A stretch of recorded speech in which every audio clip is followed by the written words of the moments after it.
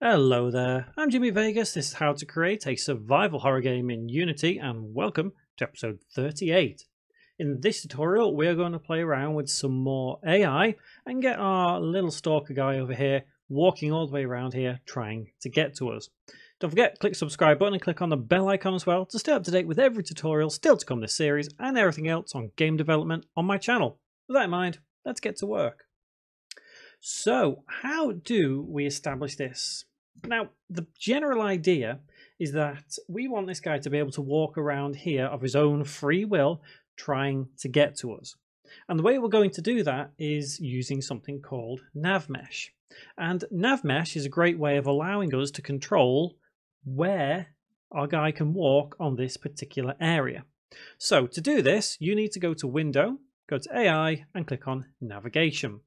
Now, by default, it will be over here. Some people do prefer it over here next to hierarchy, down here. It's up to you where you want to have it. But essentially, all we need to do is when we have the navigation there, in its simplistic terms, we just need to make sure we have the object selected, which is going to be the floor he's going to walk around on, and click on Navigation Static. Now, the reason we click on Navigation Static is it means that this area is never going to change. He's always going to be able to walk around there. Just make sure you also have walkable in this navigation area selected. Then if we click on Bake and just click Bake, you'll see that the area turns a nice blue kind of colour. Now, there are bits in here which will prove to be a little bit of a problem. As the whole area is selected, it means that he can walk around here no problem. It does also mean that he can pass through these particular objects here, and that can pose a slight problem. The reason being is because they are not selected as not walkable. So to get around that, all we need to do is click back on Object up here, and then select the objects which are not walkable. So, for example, all of these here within our arena. Next, we need to click on that navigation static, obviously because they're not going to move their walls. And we need to select not walkable from the navigation area. At that point, we can then click on Bake and then click on Bake once again. You'll notice that our line and outline kind of runs around each of those objects. That now means that our little stalker can only walk on blue areas. So if you've got other places within your arena, for example, all of these realistically could do with being changed as well. Although they're right at the edge, it's probably best to, because it still means that he could slightly pass through the wall, and it's always just a case of clicking static and then clicking not walkable and then baking the area. You can see that works. So I'm not going to do all of that because that will just add more time to this tutorial than is realistically necessary. I might just do those two just to be 100% sure. But that's how quick it can be. Just a couple of mouse clicks. Perfect. All of this area is walkable for our guy. It also means that it's, well, whether we've got this here or not, we can still walk on it. So we have the area set up. How do we make it so as our enemy over here walks around it?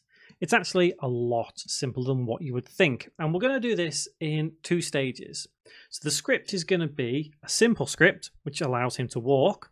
We're then going to advance the script so he only walks when we're within this vicinity. So if we're not there, he'll just stand idle. So how do we do this?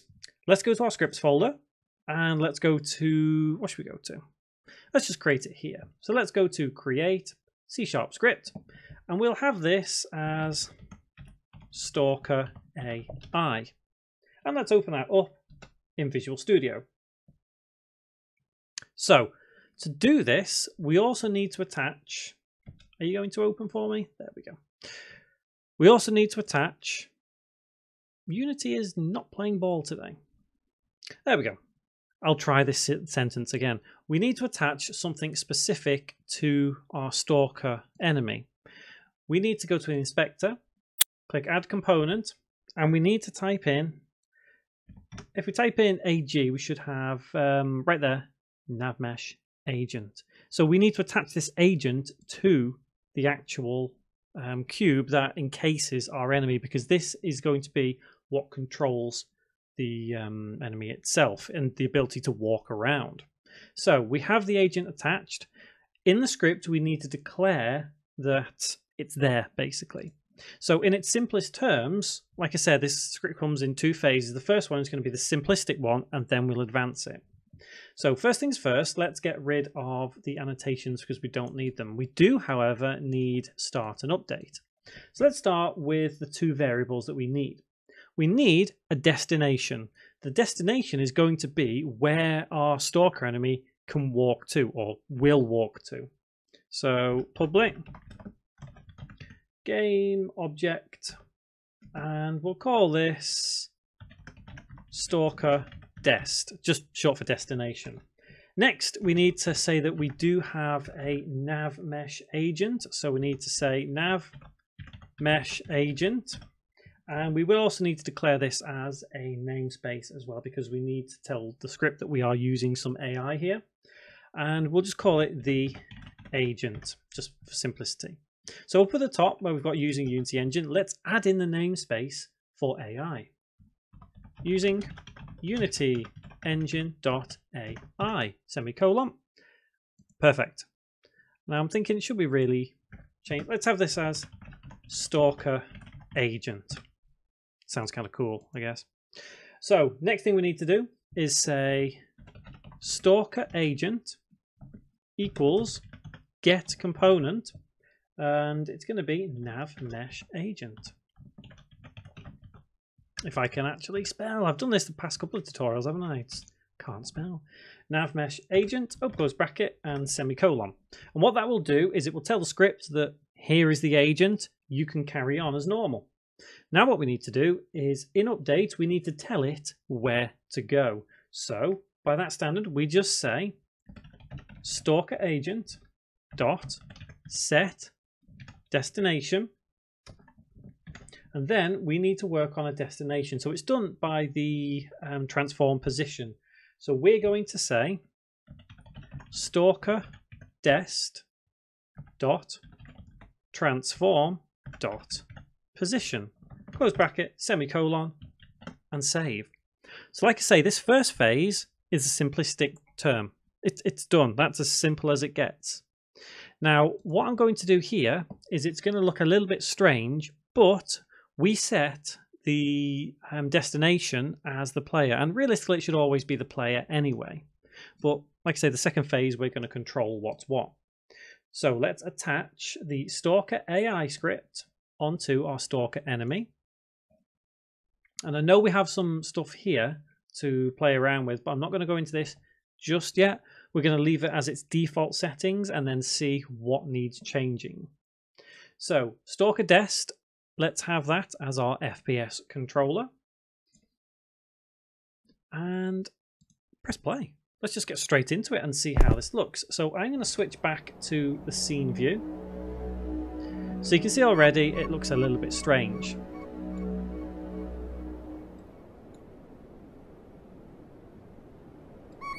So we can see that he's got basically stuck. He's glitching through here because I haven't set these areas as not walkable for him. He's also gliding because his default animation is idle, not crouched walking. So let's set as default state. So now he should play the walking animation. Next thing we need to do is we need to establish his speed. His speed was a little bit fast then, so let's tone that down a bit. We have speed as 3.5 by default. Let's have that as 2, and let's see how that reacts now. Let's also keep an eye on where he's walking.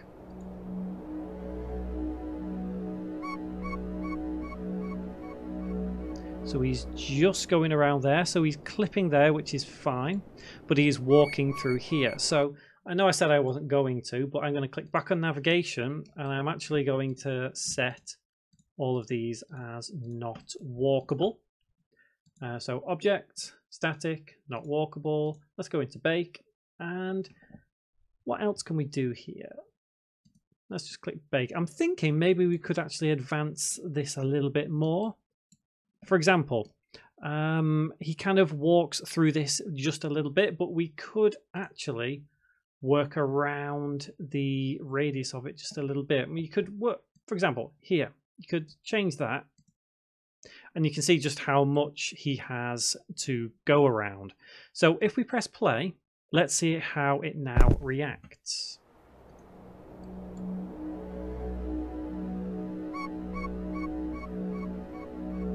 Okay, so that looks a little bit better.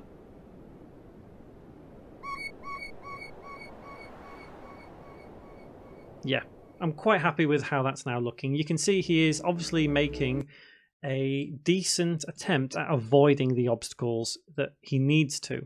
So you should play around with this a little bit more than just what I've done. I've done a quick kind of judgment there to do that, but I might put that as 1.75 and rebake. Just always remember to rebake once you change something here.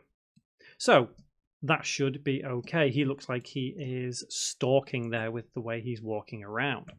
So I'm actually going to go into the game view and see how he reacts to us walking through these halls. There he is. He's coming after us now. So if we run down here, there we go. So you can see he's stalking us wherever we go.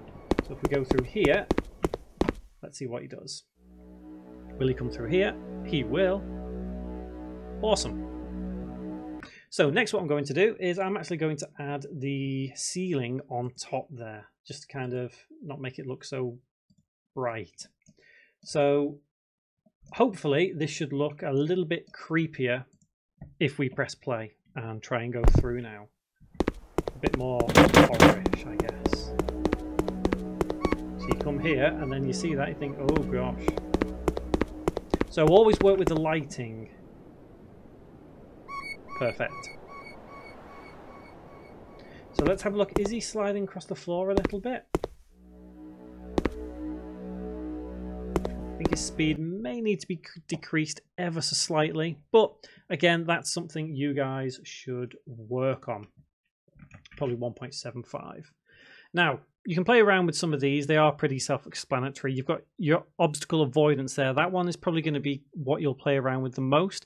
It basically means how much is he going to kind of swerve around some of these obstacles, i.e. the walls. The higher it is, the more. But I wouldn't recommend playing around too much with these. I think its default settings is pretty decent, to be honest. So let's get on to the second phase of this. Let me turn that off again so we can see everything. The second phase revolves around us being able to get away from him. And there's obviously different ways of doing this. There's obviously different ways you can do this. But I'm going to go for a simple way of doing it as, for example, when we're here, he's not interested in stalking us anymore. As soon as we enter his arena, his domain, that's when he will do it. Now, to do that, we are going to add in a variable into our stalker AI script. And that is going to control whether he is after us or not. So if we go to Navmesh agent just below it and say public game object, and we'll actually refer to him directly, stalker enemy, because we're going to control his animations. And we'll also have public static bool is stalking semicolon. So by default, this is going to be false, which means that he's not going to do anything. So in void update, we need to say if is stalking equals false, which it will be when we start the game, then all we need to do is say that the animation to play is going to be idle.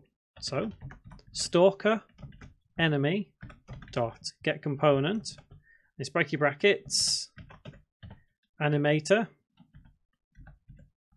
open close bracket dot play, and in brackets and quotes the idle animation, which I believe is just called idle. I will double check that. It is indeed called idle. And semicolon. So that now means that he's not going to walk to the destination. We're going to say else after that statement, and then open curly bracket, and then a close curly bracket after it. But we also need to make sure that we play his walking animation. So I think I'm actually going to copy the name rather than type it. It's always best to copy in cases like this, just in case you end up with a typo. And let's save that script. So if we head back into Unity and press play now, and head back to the scene view while it's playing. So he isn't doing anything, but by default, right, I've just established, yet by default, he is walking anyway.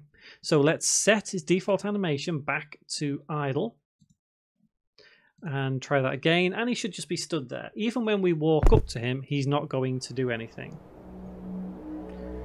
Although now I think about it, we probably should have assigned, if I can find him again, we probably should have assigned that variable, because stalker enemy, it should be there. But we will keep it as idle by default. So let's press play and just make sure everything is as intended. Idle. Perfect.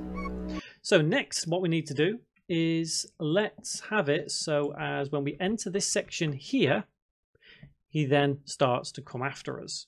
So just to kind of prove it, what I want to do is I'm going to start it, walk this way, and wait here for a second so he's not following us, there's nothing. He should just be stood there, which he is. So now let's have that trigger here so he starts following us. So game object, 3D object, cube. Let's bring that into position through this little corridor. Somewhere about there, I think. That should do. And let's stretch it across the hallway so we can trigger it. And it's going to be on the Z, so let's have that as 4. Probably needs to be a bit bigger, but I guess it doesn't matter too much for now. Let's untick mesh renderer and let's go to our scripts and create a new C# script. And this one is called activate stalker. And let's head into that script. Now this is going to be done on a void on trigger enter. So void on trigger enter. And it doesn't need to be private.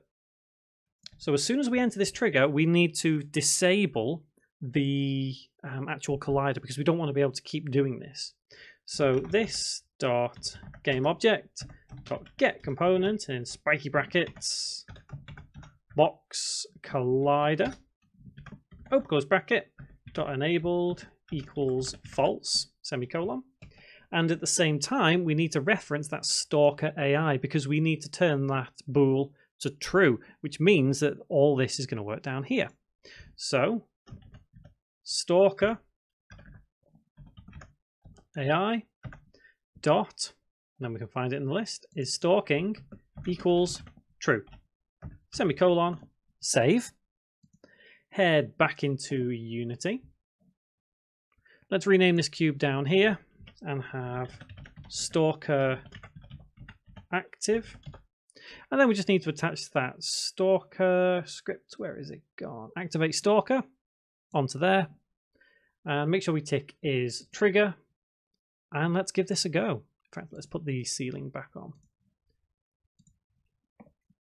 Hopefully, we should be able to see him come after us.